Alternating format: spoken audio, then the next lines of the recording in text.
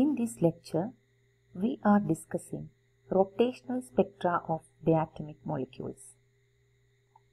We saw in the previous lecture that spectroscopy of microwave region is concerned with the study of rotating molecules. Since the rotational transition of molecules typically in the microwave region, it is also called microwave spectroscopy.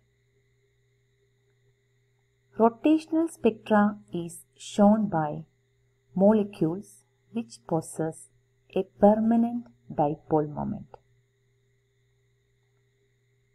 Hence, homonuclear diatomics like fluorine, hydrogen, nitrogen, etc. which do not having dipole moment, that is the dipole moment is 0, and all tetrahedral and octahedral molecules,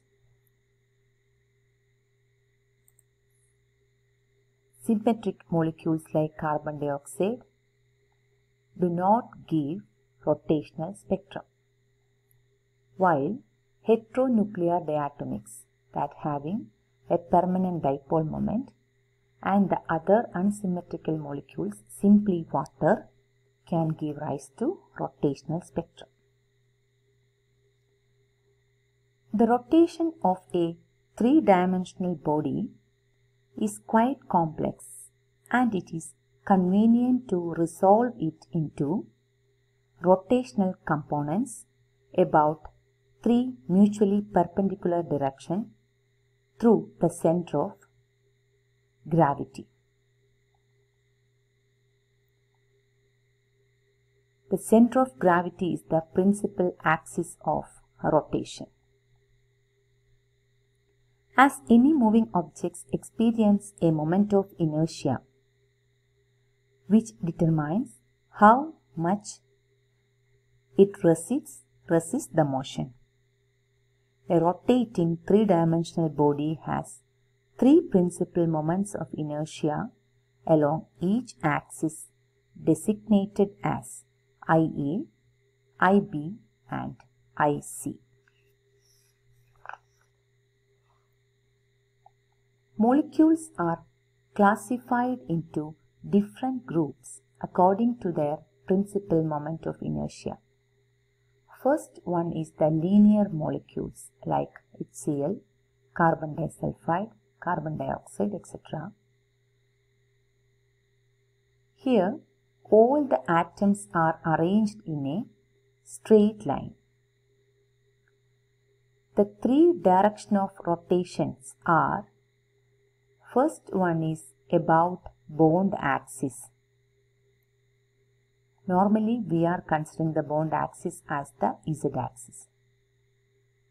Second one is the end over rotation in plane, that is in the YZ plane, and the other is the end over rotation perpendicular to the first plane, that is in the XZ plane or out of plane. About the bond axis, IA will be very small and it can be approximated as 0, as the end over end rotation gives the same moment of inertia. For linear molecules, IA equal to 0 and IB equal to IC. Next one is the symmetric top.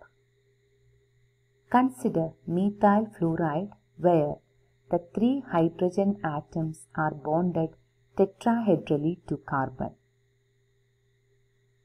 As in the case of linear molecules, the end over end rotation in and out of plane are still identical, but the moment of inertia about the CF bond axis is not negligible in this case, since it involves rotation of three comparatively massive hydrogen atoms. Therefore, for symmetric tops, IA not equal to 0, IB equal to IC. Also, we can write IA not equal to IB equal to IC. They have two subdivisions. IB equal to IC can be greater than IA, and IB equal to IC can be less than IA. The first group is known as prolate symmetric top molecules, where methyl fluoride is the example. Next is the oblate symmetric top. Here example is BCl3. The next category is spherical top molecules. An example is methane, which will have all the three moment of inertia identical since they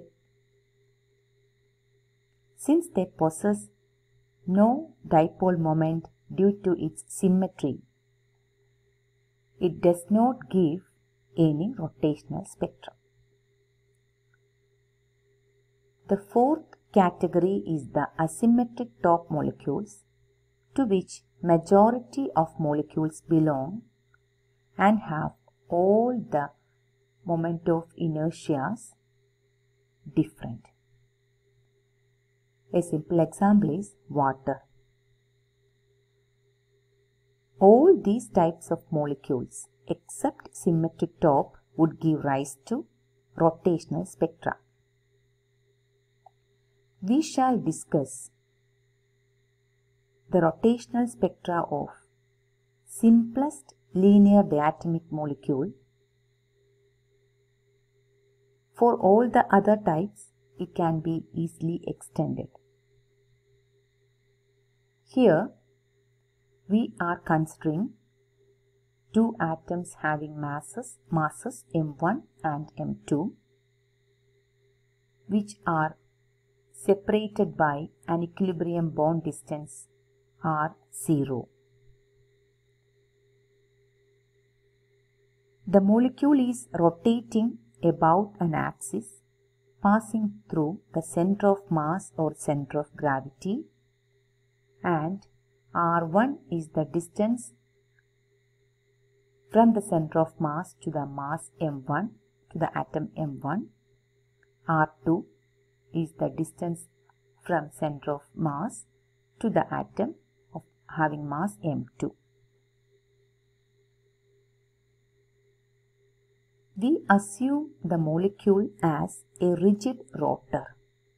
That is, its nuclear distance does not change during rotation.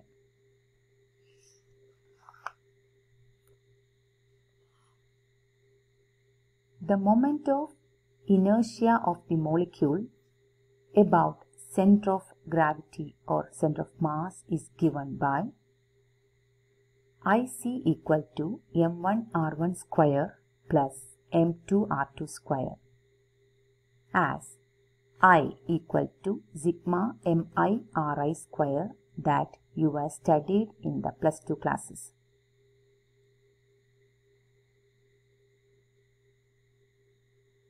For rotation about center of gravity, M1 R1 equal to M2 R2, from which R1 can be written as M2 R2 by M1 and R2 M1 R1 by M2.